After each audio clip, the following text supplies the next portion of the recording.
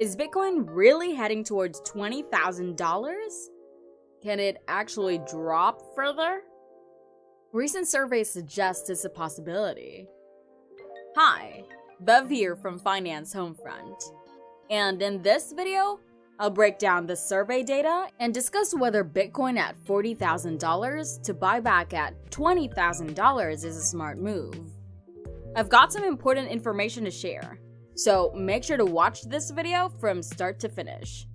Don't be a confused Karen. Stay informed. Just remember, what we're discussing today is not financial advice.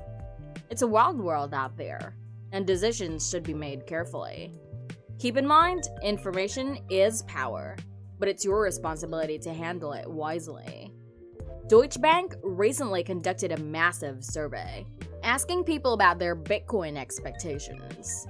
Here's what they found. Around 35% of folks in the US anticipate Bitcoin dropping below $20,000 by year-end. In the Eurozone and the UK, it's roughly 30%. Surprisingly, only 10% foresee Bitcoin exceeding $75,000.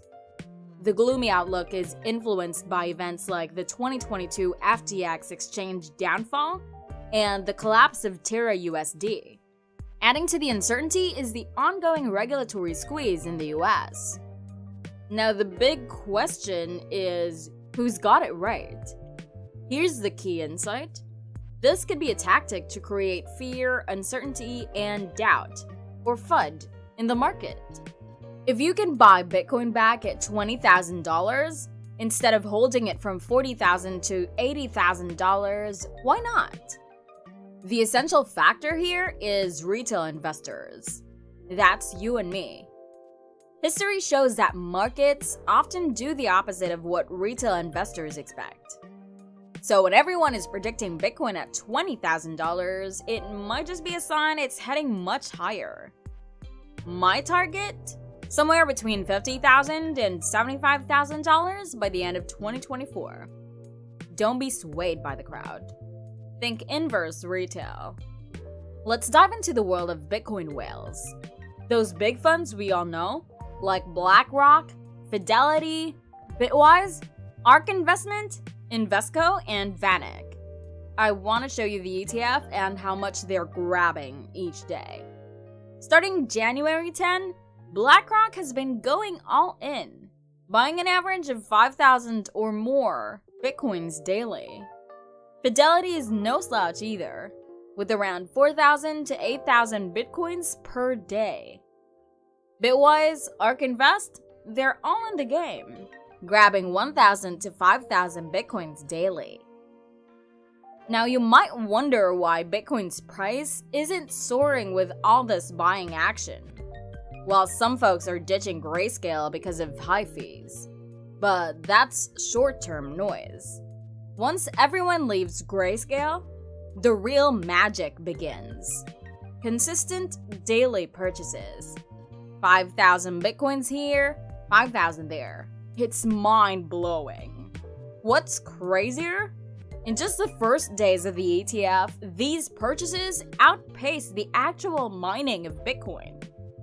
And we're not even in full swing. No FOMO, no retail surge yet. Imagine when institutions catch on. This may look painful now, but it's short-term Grayscale selling. The big players are in it for the long haul, and this trend will only grow. So excluding Grayscale, we're talking about 15,000 to 21,000 Bitcoins bought per day. Let that sink in. It's a game changer. Keep your eyes on the real narrative here.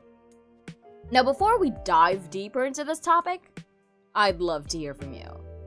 Are you finding this discussion on Ethereum and the upcoming PCE data insightful and valuable?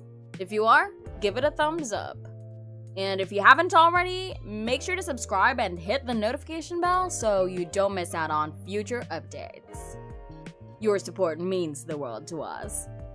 Now let's continue with this intriguing market narrative. So let's break it down. I'm all about checking the liquidity when it comes to trading. For Ethereum, there's significant liquidity at $2,000.